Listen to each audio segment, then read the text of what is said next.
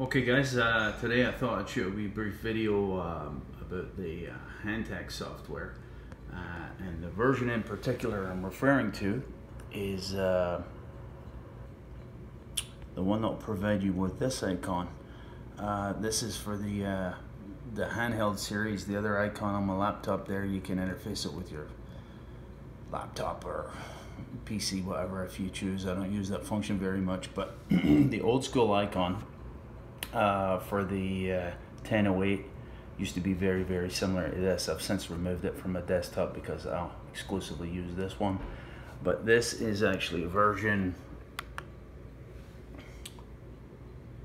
1.0.30. and why do I want to discuss this particular version? Because this version actually gives you facility to have waveform. It has a built-in automotive waveform library, right? So when the software actually opens up, it'll come to this page here, giving you a couple of options. So click on the icon here. It gives you the option for the generator function, the standard automotive, or sorry, the standard oscilloscope software, or you can actually use the vehicle diagnosis, which again basically pulls up the option for these reference waveforms. Now keep in mind guys, they're just generic, right?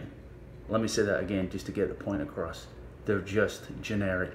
They're not model or model year specific. They're just generic, giving you an example, right? So there's a couple of different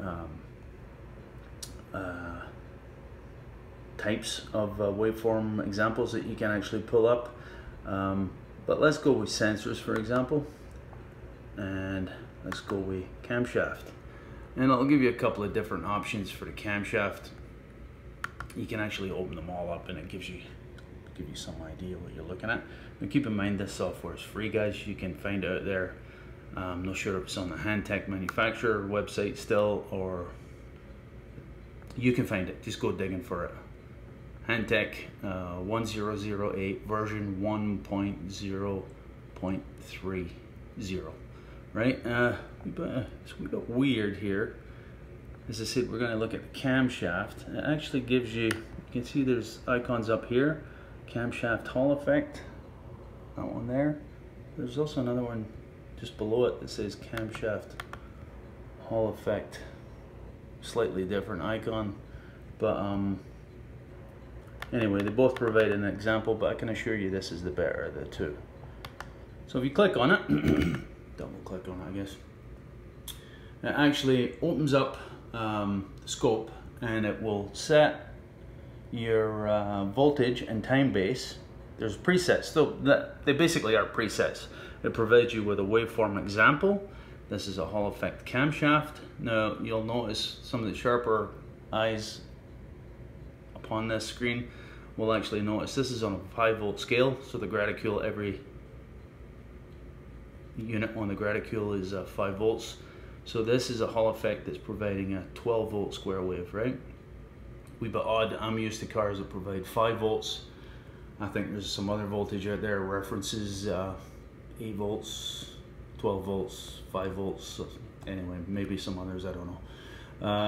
But my car is certainly a 5 volt. So this is useful in the sense that it gives you an idea what to expect. Will it be exactly like your car? No. Well, it has no idea what model year, and again, even the engine configuration, the number of cylinders and whatnot are going to obviously alter what this will look like. But it's a starting point, right? It's all built into the software, and it gives you some notion of what to expect. I mean, what's the point in going out and trying to scope your car if you think the sensor has failed, if you really have no idea what to expect? First things first, have some expectation of what you're going to look at, right? Now, I realize not everybody is going to have the factory manual to their vehicles. I do. I've printed this reference here, and this is what I expect to see when we actually put the scope on the car. I've used the camshaft sensor as an example because I'm a lazy bastard and it's easy to access, right? So let's see if we can make some sense of this. Again, we can step through the steps. step through the procedure, how you open it up, how you access the relevant sensor that you're interested in, and then we'll see how this actually compares to what we actually see on the car. Again, it sets some presettings. Take presettings with a grain of salt, guys. I'm not a big presetting guy, but it might be helpful, especially if you're on the steep end of the learning curve, right? So let's go to the car. It's just running in demo mode at the moment, and we'll see if this is going to be of really any use to you. This also, if you buy the handhelds, I think it is the 2D82, 84, 82 I think it is. You get the automotive package. This software can actually be built into the handheld as well, but why pay extra for it when you can download this free and all the data is actually there, right? And as I said, it is useful. Is it going to be useful to the professional mechanic? No. Is it going to be useful to the weekender like myself? Yeah, it kind of is useful. You can get some idea what you're looking at, and it just helps enhance your understanding for different sensors, different actuators, different bus signals and stuff like that are all detailed on there. Again, just to give you some idea what to expect when you're dealing with a car. Not gospel, but a starting point. I meant to mention earlier in the video, guys, once the reference waveform is served its purpose, or your screen is getting too busy, you can clear the reference waveform just simply by selecting the function there. Clear reference, and it will dump it from your screen, or just click on it again and it can bring it back at any given point in time. Okay, so I'm out in the garage here, guys. I've just got the image from a little laptop because it's a tiny screen on my telly here in the garage. And if you've got the wiring diagram, so much the better, right? But if you don't, that's okay too, right? Typically you're only dealing with a 2 or 3 wire sensor when it comes to cam position sensors, either variable reluctance,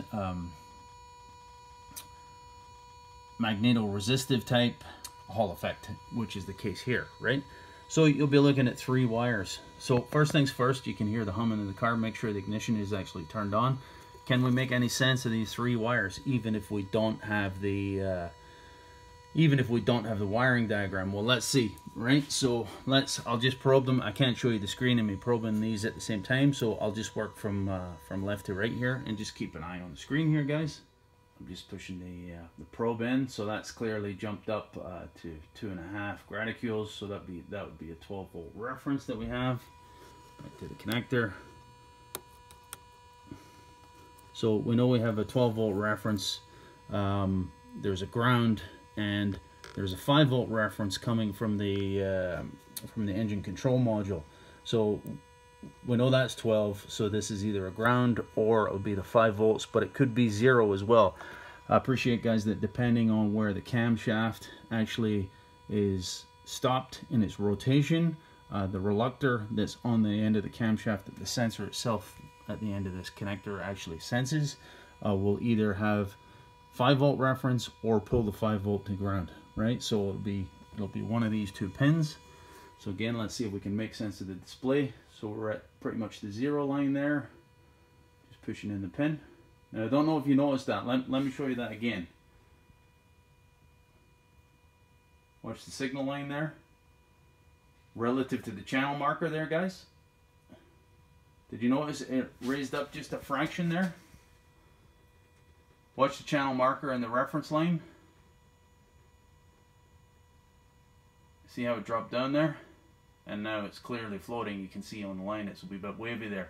So I suspect that is the 5-volt line that will get pulled to ground. So let's go to the other one, which I suspect is the ground. It's a black wire. That's kind of making me think it is in fact the ground line. Apparently I don't have a good connection here. There we go. That looks solid. So again, look at the channel marker there, the little 1 there, guys. I realize I'm a wee bit far away. Let me zoom up so you can see it a bit better. It'll be shaky, but you can see it a bit better. So I've retracted the pin, and that's in, and there's really no change. Again, to make my point, let me go back to the reference which I believe is the 5-volt reference line here. Sorry, There you go, so you can see it. So just watch the channel marker.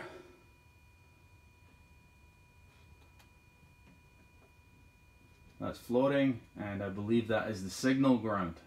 It's just slightly above the true ground line. Okay, so that's the point I'm trying to make here. So let's start the car and see if we can actually get an image here. I've made one significant change to my setup here, guys. You'll notice my probe is no longer on the connector there at the sensor itself. It's at the ECU here, and I'll tell you why in just a second. So let's see if we can get a decent image after I've had a fair bit of grief here. Anybody who owns a Handtech 1008 will likely know what I'm talking about already. Let's see if we can get an image. Recording here on the screen, and you can see I need to obviously adjust the time base a wee bit here, guys. Gotta try and get this in focus, otherwise I'm going to get grief. So I'm going to see if I can capture a wee bit more of the image, because there's not quite enough on screen there. From 50 milliseconds, that's a wee bit too much.